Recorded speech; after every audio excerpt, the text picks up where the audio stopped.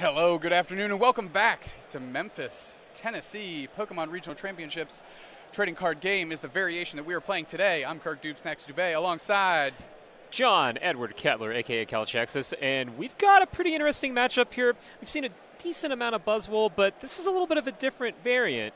Yeah, so this is Table 1. Both players That's are right. 5-0. Terrific start to their tournament. You're going to be seeing on the left-hand side of your screen Alex Krekeler playing Buzzwole. As you just mentioned, right side of your screen, first time we're seeing it on camera, Rayquaza Vikavolt. That's right, and despite the fact that Rayquaza has been a really popular deck this whole tournament, this is actually the first time we've seen it on stream all weekend long, where walking around the first couple of rounds, there were tons of people playing this deck without a doubt. Vikavolt being the energy acceleration method for the deck, being able to get out a whole bunch of energy. Rayquaza GX itself being its own source of energy acceleration. Lots of energy on the board very quickly. But on the other hand, it's a pretty popular deck. It has a target on its back, so a lot of people have been able to deal with it successfully. But here it is at 5-0 in the Memphis Regional Championship. A rare candy deck's gonna rare candy. That's right. It looks like Andrew Martin finding himself on the positive side of variance today. Alex Krekeler playing a Buzzwole GX Lycanroc deck of the days of old that we saw kind of take over the back half of last season. Yeah, and it's kind of incredible to think about how fast Pokemon moves right now, where when Kirk's saying the old days, he really means like half a year ago, less than half a year ago. Exactly. And that's the cool thing between format rotations, taking certain broken, powerful cards out of the format, and then new cards emerging, new decks emerging, is that we have this constant change. But some things old, Buckle up, buckle in. Here we go. We are down to the table. These players are ready to go, squaring up those prizes. As I mentioned, Alex Krekeler with that Buzzwole Lycanroc deck of the days of yore on the left-hand side of your screen. Andrew Martin going to try and Stormy Winds, Tempest GX, his way to the finish line with Rayquaza and Vikavolt. That's right, Energy Ablazing, and with Andrew starting us out, he's got at least one Grubbin to be able to keep the setup flowing. Absolutely. We see a Rainbow Rare Tapu Lele GX come down, a Wonder Tag ability triggered, and he's going to get himself a supporter card, any one he wants. We're going to see what the flavor of choice is here, turn 1, game 1 of round 6, and it is a Stevens Resolve. John, what can that do for this deck? Well, by searching your deck for 3 cards to put in your hand in exchange for ending your turn, effectively what you're doing is you're guaranteeing that you get out that turn 2 stage 2. So we've been talking about this time and time again, the importance for these bigger evolution decks, these stage 2 evolution decks, to get out their evolution by the second turn, because when you do that, everything else falls into place. You get that turn 2 strong charge, you get more energy on the board quicker, and you're dealing damage. So there's a little bit of a chain reaction that happens by doing that. And now that instantly puts pressure on Alex to have some sort of response to it. I am looking at the list, and I don't really see a solid answer to searching your deck for 3 cards to put in your hand on your first turn. Looks like Stevens Resolve will go unimpeded, but now we're on Alex's turn. Acrobike pitches a Fighting Energy, and now we're doing an Ultra Ball, pitching an Ultra Ball, and another Fighting Energy. Going to look through his deck and see what he can cobble together here to get his setup going. Yep, but that's part of the game, is figuring out what's in your prizes so that you even know what you're able to cobble together in the first place. Seeing what is in those all-important prize cards, making sure that you can have access to all the parts that you need. Looking down the line, I mean, there are a lot of one-of copies that Alex is running. Diancie Prism Star, you can only run 1 copy of a Prism Star, but adding that big damage to your fighting Pokemon, 1 copy of Oranguru, and essentially, if you're without one of those, then your options are a little more limited. Just going to jump in here, John. Great turn from Alex. Ultra Ball gets him a Slugma, which is going to give him that card selection engine. Brooklet Hill grabs Buzzwole GX. Fighting Energy comes down, plays the switch. Rockruff back to the bench. That Jet Punch now live in the active, and a Cynthia as the last card in hand to draw him 6. Alex has to feel good about that sequence. Yeah, but I bet he would feel better if he didn't know that a turn 2 Vigavolt was coming in just a little bit. Along with just about anything Andrew might need to be able to get that Vigavolt out of the active position. That's going to be really important too, because once he evolves, it's going to be fighting weak. That is a very good point. You have to think Andrew, when he gets 3 cards out of his deck, found his way to get his his strong charge get up and going for turn 2, but also to get that Vikavolt out of the active and get a more suited attacker to face down these fighting Pokemon. Oh, yeah, absolutely. And a good advantage here, though, is for Alex, his saving grace is that he's got 190 HP. So while Andrew does have basically everything that he needs for the next turn, his saving grace, Alex's that is that his math is imperfect for Vikavolt Rayquaza, where Vikavolt Rayquaza thrives off of multiples of 30, so 180, 210, things like that. But when you've got 190, it's a whole additional threshold where Andrew's going to have to dig that much deeper, and he might have to lose some resources in exchange for that. Very interesting sequence of events. Rare Candy Vikavolt coming down. Strong charge to the Rayquaza. I do not believe Andrew elected to use Stormy Winds when that Rayquaza came down to the bench. Another Grubbin there as well. Quick strong charge puts a Lightning and a Grass Energy on to that Rayquaza. We have a Dragon Break ready to go. Guzma on the Slugma, and Andrew finds himself a knockout on his second turn of the game. Yeah, and I love the conservative play here. So one thing that Andrew could have done, which might have not ended up being the correct course of actions, is he could have done Stormy was to be able to look at the top 3, discard the top 3, discard an energy, or attach an energy in his discard to the Rayquaza. But instead, he just opted for the easy knockout, knowing that, okay, I can go ahead and wait one turn, I can get more energy, I can get my knockout later. As you mentioned, very solid conservative play, gets the knockout regardless. Over to Alex Krekeler, drops immediately, Rescue Stretcher, buys back that Slugma, gets it on the bench. Brooklet Hill for Alex is going to get him a second Buzzwole GX onto the bench here. And what is Alex looking to accomplish on this turn to really stem Andrew's game plan? Well, it really just comes down to what's in his hand right now. I think I saw a Beast Energy, meaning that he has a lot of options. And hey, what do you know, we're getting that 120 right there. So he has an instant knockout option right now. So Beast Energy only attached to Beast Energies for the Rainbow effect, but you get the plus 30 damage to the Buzzwole GX. And so, hey, that's perfect math for him right now. And with that Lycanroc GX, using Bloodthirsty Eyes, able to get that Vikavolt back into the active and take a knockout, as you mentioned, with Jet Punch, and soften up that Rayquaza for a future turn. Yeah, now one thing I'm curious about is if the Stevens Resolve play from the first turn was so well planned that he knew that he was going to have the out. He knew that the Vikavolt was going to get knocked out and have an answer. It looks like he didn't have that many great cards even with the 3 that he chose. So he's going to have to do some fishing here. Going to have to maybe get his Super Rod out, maybe cast his little net, try to get something real solid in a bit. But if he does not hit the energy that he needs, then Alex is going to be threatening a knockout next turn.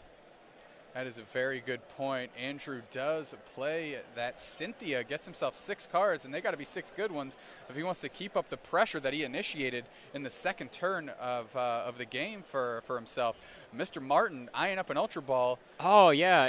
I mean, you can tell just by his body language right there. He's totally eyeing it. He's trying to figure out everything, trying to figure out how much it's going to cost him in order to play that Ultra Ball. And he's like, no, let's go ahead and just hit the Buzzwole for some damage. Even if I fall behind, that's okay. He really needs to get himself prepared for what might come next. That Buzzwole is 1 energy away from being able to use its more high-powered attacks rather than that spread poke Jet Punch. Alex goes ahead, Brooklet Hills, for another Rockruff, which means if it goes unchecked, we have a Lycanroc GX coming down the pike for another Bloodthirsty Eyes, maybe targeting down perhaps another Vikavolt next turn. Oh, yeah, although I just as much like the ability to be able to go ahead and just attempt to score a knockout on the Rayquaza, where Andrew's going to lose energy. He's going to have to essentially try to recompose his setup and move from there. And a nice thing about doing that is that, okay, he's actually still got momentum going in his favor, because as long as he hits a Beast Ring next turn, assuming that the Buzzwole GX gets knocked out, his opponent will have just enough prizes to trigger Beast Ring item card, letting you search your deck for 2 basic energy to attach to one of your Ultra Beast Pokemon.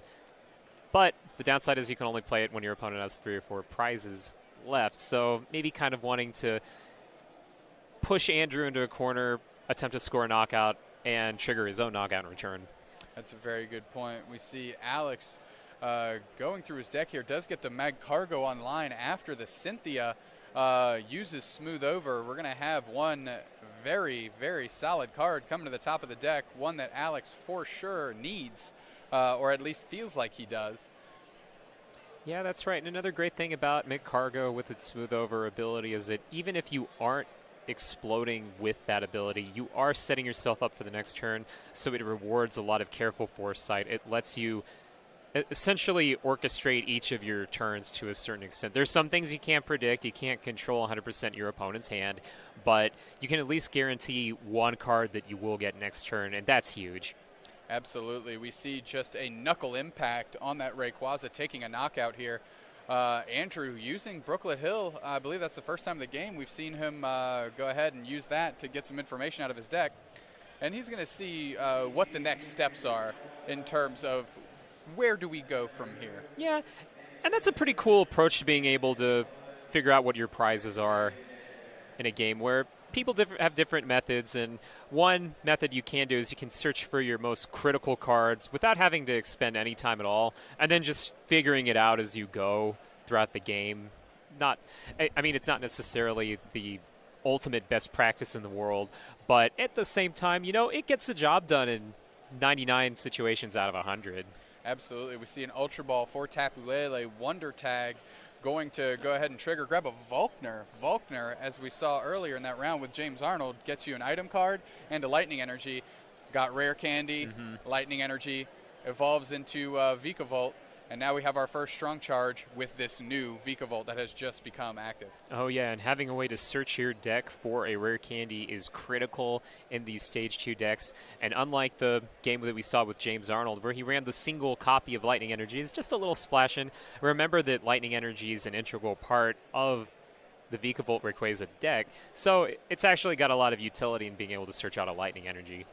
Absolutely. That Tapu Lele getting a Lightning Energy off the strong charge, able to take a knockout with Energy Drive. And Krekeler, as we see, he literally just flipped a Beast Ring off the top of his deck, clearly what he smoothed over for, and gets 2 Fighting Energy on that Buzzwole real quick. And that new Buzz ready to Knuckle Impact, ready to Absorption GX if he wants it. And then all the meanwhile, he's able to set up a GX attack for the next turn if he wants to, where that Rayquaza is within range of knocking out this turn with just Knuckle Impact. He can set up one of his bench Pokemon to be a threat.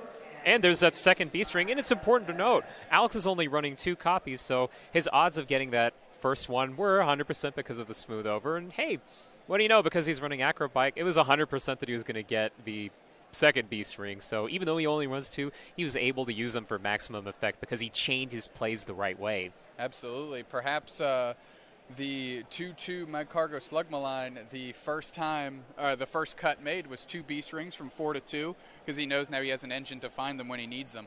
We see Fighting Energy, the attachment for turn, going on the Lycanroc GX and taking a knockout with Knuckle Impact. And now Alex is just down to 1 prize card with a suited up Buzzwole and tons of options going into his next turn. Andrew, on the other hand, decides to pack it up, pack it in. Let's go to game 2. Good call. Good call. I mean, once you read the writing on the wall, remember it's 50 minutes. That's precious little time to finish up the 3 games. And both of these players are in a pretty good spot for the tournament. But remember, the goal for at least most people here is to win the tournament. And so ideally, you want to try to avoid getting a tie if you can. It's a less efficient result because in these best 2 out of 3 tournaments, big regional championships, wins are given 3 points in order to advance as far as calculating your score. Ties are given 1 point and losses are given 0. So as far as basic arithmetic goes, if both of these players end up with ties, then it's a less efficient result than if somebody wins. So that's a very good point. And a win in this round for either player will put them at 18 points and effectively a soft lock for day 2 at that 19-point threshold. Oh, yeah, and that's the interesting thing about this new 19-point threshold that's come about. So like we were talking about, 3 points for a win, 1 for a tie. These players have 15 points. So if somebody wins, they're going to have 18 points, right? And we still have 3 rounds left in the day. So if you're aiming to win the tournament, you want to try to get as many points as you can because these points carry over into the second day of play. So if you finish with 9 wins, that's 27 points. That gives you a great shot of just automatically marching into top 8. But at the same time, even if something bad happens in those last 3 rounds, you're probably going to end up with at least one tie at some point. If it isn't an intentional draw, an agreed draw, it could be a natural draw. And so you're giving yourself a huge buffer to at least guarantee that you continue playing and you get into those important point zones for championship points and cash prizes. Absolutely. We are off in Game 2. Andrew Martin going first. Did have to mulligan. Krekeler getting extra cards, starting with that Deancey Prism that we didn't quite see Game 1, and a full art Pokemon fan club, right. I believe, looking really good there. Yeah, you guys should see me right now because I had to kind of tilt my head to figure that out. But, yep, it's a Pokemon fan club. Searching your deck for any 2 basic Pokemon to put into your hand. We lost a really important supporter search card in the form of Bridget, which was a card that let you search your deck for 3 Pokemon to put onto your bench, 3 non-EX Pokemon to put onto your bench. And we basically got the same effect. Thank you, Sierra, for putting up that non-full art Pokemon fan club. Very clear text, gives you a good idea of what it does. It basically does the same thing to a certain extent, but it's not quite as explosive as, say, that turn 1 Steven's Resolve. That Pokemon fan club, big fans of Grubbin and Tapu Lele. Grubbin hits the bench, Tapu Lele in Andrew Martin's hand, so he can get himself a supporter next turn. Maybe that Volkner that we saw last game. However, we are over to Alex, and he leads off like he did last time. Acro Bike. Choice Band goes into the hand. Baby Buzz hitting the bin. Ultra Ball pulled to the front. And let's see where Alex goes from here. He does have the switch in hand as well. So if he can get to his Buzzwole GX, Jet Punch is up and on it. And we didn't get a chance to see this actually be used in the last game, but he just discarded his single copy of Energy Switch, which lets you move a basic energy from one of your Pokemon to another. That's got a lot of utility, a lot of little special tricks involved, where there are situations where your opponent will be surprised to see some sort of knockout potential. So we've talked about this before. Certain decks have lost Max Elixir, the item card that lets you attach more basic fighting energy, basic energy, what have you, to accelerate your setup. Energy Switch kind of smooths that over, pun intended. My man, he's doing it again. Game 2, rinse, repeat. Game 1, Ultra Ball, Rockruff. Had the Buzzwole GX in hand, plays it down, Fighting Energy, Choice Band, Switch, last card in hand, Cynthia again, finding himself 6 more cards, and Andrew's got to be looking. He's like, I had to play a cold fan club and then do nothing else but attach a Lightning Energy. Krekeler smashing cards onto the board and trying to smash his way through Andrew Martin's Rayquazas to get himself to a 6-0 start. It might not be that bad, though, depending on what follow-up we've got from Andrew for the next turn, where I think I saw a Vikavolt floating around in there and an Ultra Ball as well. So at the very least, the worst-case scenario is that Andrew has his turn 2 setup. But is that turn 2 setup enough? I'm not really sure about that, especially when Alex is applying this early pressure the way that he is. We do see an Acro Bike. Alex grabbing the Nest Ball instead of the Fighting Energy off the Acro Bike, getting that Slugma going. Card selection going to be imperative. We saw it work wonders with that B-String mid-game in Game 1. Alex says, I'll stop for now. I think I'm good. Jet Punch, 60 on your Rayquaza, 30 on the bench. Over to you. Andrew Martin, Wonder Tag, Rainbow Rare, Tapu Lele, GX coming to the bench. Finds a Volkner, as we discussed. Are we going to be able to piece this together? Rare Candy, Lightning Energy. I think we have a Vikavolt on our horizon here, John. I think we got a Vikavolt floating around in that there hand, buddy. We're going to have our energy flowing. It's probably not going to be a knockout, but it's going to at least set him up for the next couple turns. Nice little feint there. Move the damage off the Grubbin. Rare Candy, evolve the other one.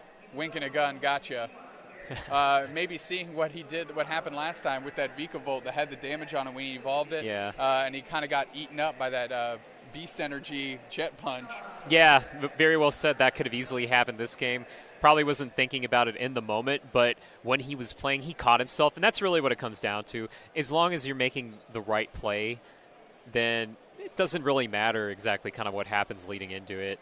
Great point. Andrew playing down Ultra Ball, discarding a Grass and a Lightning Energy. Maybe making sure his discard is loaded up for a future Stormy I like Rings. the timing on this.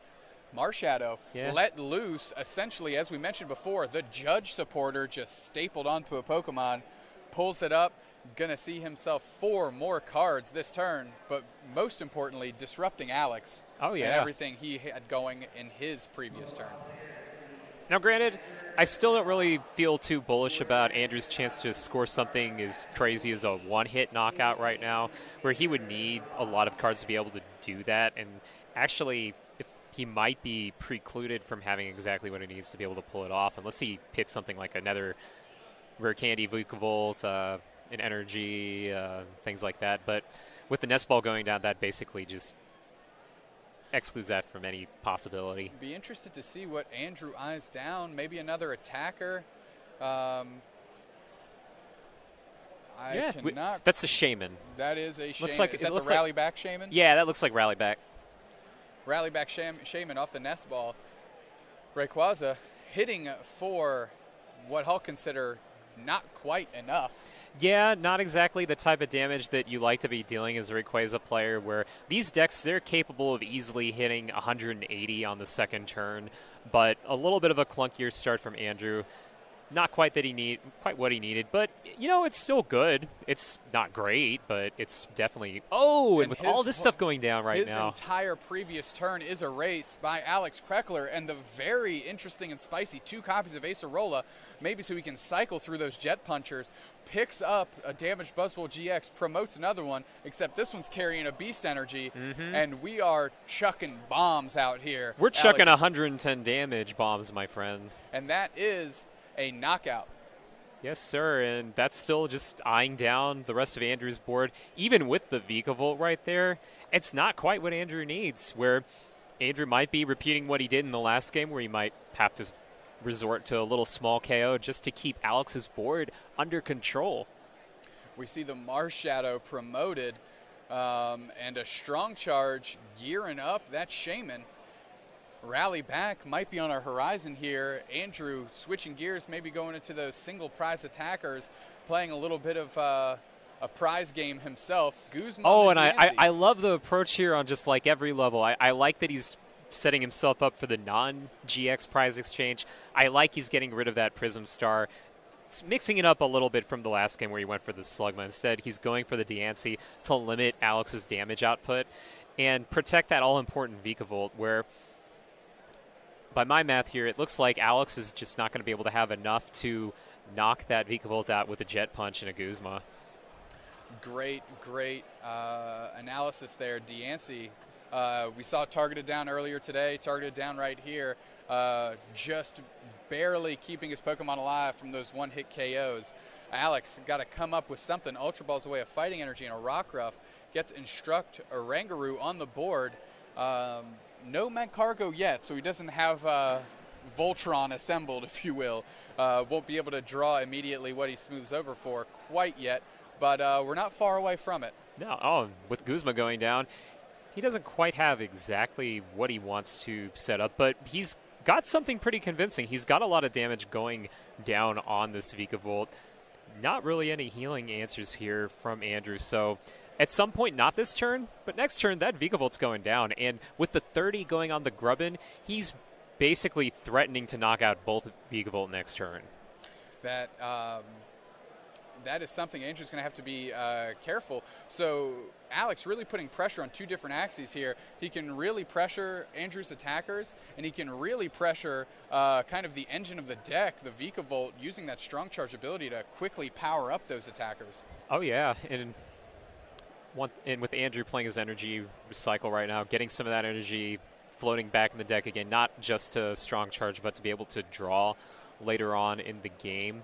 He's got plenty of energy, plenty of outs as far as that goes, but, I mean, he's charging up his Vikavolt to get it out of the active position.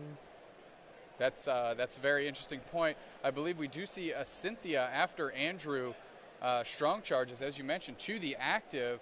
Might be looking to hard retreat that into something, maybe a Shaman. Yeah, get a little bit more damage floating around. Maybe hit a second Vikavolt. Lots of options here, but it really just comes down to what the 6-off Cynthia is. And kind of interested to see Alex maybe double checking to make sure there aren't any spicy little secret options with that Marshadow. Keep in mind that it is a psychic Pokemon, and there is a minute chance, a very limited chance, that he could pull off some sort of surprise knockout based off of that psychic type. So good precautionary play by Alex to go ahead and make sure that, yeah, this isn't something that's a probable threat. So ultimately, doesn't have to hard retreat it. He gets the escape rope off of his Cynthia, which is essentially makes your opponent switch, and then you get to switch reactively to what they do. Most importantly, getting that Shaman right back into the active. Oh, and the Lycan Rock GX goes down. Very, very, very hurtful play for Andrew Martin there. And a Lily stacking his hand back up, stacking Alex's hand back up after that bloodthirsty eyes, and we are going in right now. That's right. That wasn't the sort of impactful play that I really wanted to see there, though, with that bloodthirsty eyes, because there are only so many times you're going to get to use that ability in a game, and now that it's down, it's not going to really find a way back into his hand unless something bizarre happens, like a little bit of damage is dealt to it, and then Alex Acer rolls it. Like, that's just not even a really realistic chance here. But with the Volkner going down, suddenly these two Vikavolts, which were at risk of getting knocked out, they're not exactly safe. I wouldn't characterize it that way, but like, I'd say Andrew has a little bit more of a chance here. Yeah, he got a little bit of breathing room. Bloodthirsty eyes wasn't really taken advantage of on Alex's side of the board. Andrew Martin now using Stormy Winds. Time to get some energy on the board. Time to get these Rays rocking and rolling and try to make a dent into Alex's board. And that was interesting. I didn't see an actual attachment from the discard. I guess he didn't have any basic energy in it, so he essentially Stormy Winds for nothing, if I'm not mistaken. Although there is a little bit of a maybe unintentional benefit there, because all of those cards that Andrew discarded are not really going to make that much of a difference. So even if he Stormy Winds for no energy attachment, and I still kind of feel crazy saying that, but at the same time, he basically deck thinned by doing that. Yeah, it kind of worked out in that sense, and if you recall, he did Energy Recycler not too long ago. I believe it was the previous turn, so that may be playing an impact. Maybe it thought he had an energy in there that he didn't and thought it was worth it. We're going to see a very, very costly hard retreat from that Vikavolt. 3 energy hitting the discard. Rayquaza coming into the active. And that might have been a order of operations error there, because if we knew the retreat was coming, then he could have delayed the Stormy Winds, got his energy when he knew it was there. But, I mean, Energy Recycler is a tough thing to keep up with at times. I mean, it's one of those little things that's so hard to, or so easy to take for granted, I should say, is that with Vikavolt and Rayquaza and just all this energy burning, you kind of think you should have an energy at some point. Yeah, it's not quite automatic. Into Alex's turn, Andrew has 4 prizes left, which that means Beast Ring is on. And we saw the Beast Ring come down. Now we're seeing an Ultra Ball finally getting that Magcargo online. He's going to smooth over, put a Haymaker on top of his deck, and I believe he'll be able to instruct right into it. That's right, and we're going to see a repeat of what happened in the first game, where with only 2 Beast Ring, Alex is setting up multiple attackers at the same time. We got that Buzzwole with the Beast on the bench. We've got the Buzzwole and the active with 3 basic fighting, and both are looking pretty good right now with lots of options for Alex being able to knock out GXs. But keep in mind, we still have those 2 Vikavolt at risk for getting knocked out on the same turn. That's a solid read there, and we see Absorption GX yeah, for the knockout with the Choice Band. That gets him just over the line to take the one-hit knockout on that Rayquaza, and the pressure's back on Andrew. That little Shaman keeps coming to the active. He's doing his best to rally back, but you know, he had a turn where he only hit for 30, and now it's going to be hitting for, I believe, 120 here. I'm feeling like the name of the first attack better describes the current situation right now. Flippity flap, where it's just kind of flapping around, maybe trying to set up something, but it feels like if Andrew is going to want to take over this game, maybe give himself the best chance of coming back and winning, then it will involve getting rid of that Beast Energy Buzzwole, which is sort of follow-up on his earlier play by knocking out the Diancie. Get rid of the damage modifiers. Get rid of the things that increase Alex's damage so that essentially Andrew can be as limited as possible, give himself the best odds of winning. But we still got that smooth over, and we still got that instruct to guarantee Alex gets what he needs. All right, we see a GX knockout on Lycanroc GX. Yeah, Guzma, there he is. And that was just kind of a flurry of cards. We saw Andrew Ultra Ball for Tapu Lele, Wonder Tag, Guzma, the Lycanroc GX, bring the Shaman up, or excuse me, bring up the Marshadow, hard retreat the Marshadow, back into the Shaman, rally back, knockout, bang, 2 prizes. Now over to Krekeler's turn. He flashes the Guzma with Buzzwole GX, with the Beast Energy, with the 2 fighting from the previous turn's Beast Ring. Guzma's up at Tapu Lele and limps across the finish line. I'm not even going to say limps across the just crushes through the finish line. That's a little more accurate. That was a pretty dominating performance by Buzzwole. It's kind of impressive to see Buzzwole GX come back the same way that it did. We were talking about this as kind of the theme earlier, where it's an old deck made new again, and it lost a lot of the things that made it really powerful in the last format, at the last few months of it, that is. But at the same time, it's doing a great job, and it's 6-0 here at the Memphis Regional Championship. Alex is all but guaranteed to make Day 2, barring 3 losses in a row.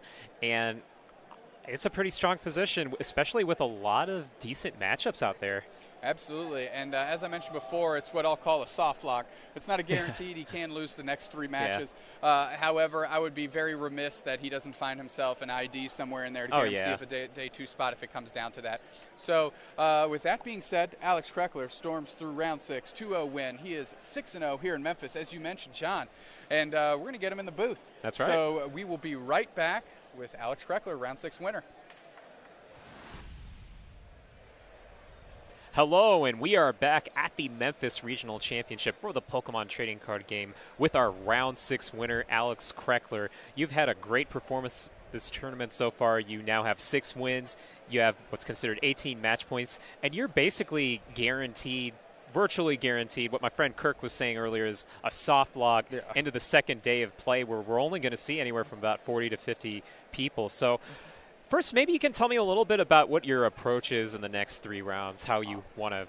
I'm going to try and win. I'm not going to do any tying unless I lose the next 2. I would tie in at that point. But I'm just going to play. Hopefully, it's some good matchups and try and play to win the tournament. Basically, easy top 8. Yeah. Yeah, good deal, man. So maybe kind of walk me through what inspired you to play Buzzwole Lycanroc for this tournament. It's a deck that was known by people, still known by people, but a little more under the radar, especially after Sylveon won a regionals in Germany. So what was kind of your logic behind choosing it? Well, honestly, I thought it was a good play, but I hadn't tested a lot for this event because I've been playing a lot of it more expanded than this because I'm getting excited for that.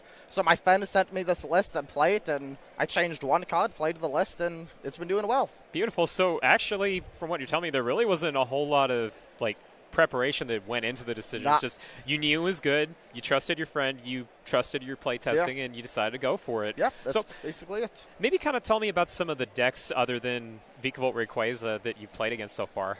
Other than Vikavolt Quaza, I've only faced Malamar decks. You've only played 5 Malamar in a row? I faced 2 Vikavolt Quazas, this one included, then 4 Malamar decks. Oh, okay. So there hasn't been a whole lot of variety in the decks, but you've had some pretty challenging matchups maybe. So, definitely. So do you feel like Malamar is kind of an uphill battle for you? I thought it was a very bad matchup going into this, and I don't know how I've won it every time. How did you approach beating it? Just playing the board and seeing how things went? Stopping them from getting Malamars, that was the main strategy. Killing the Inkays before they evolve was what I tried to do every time. Great.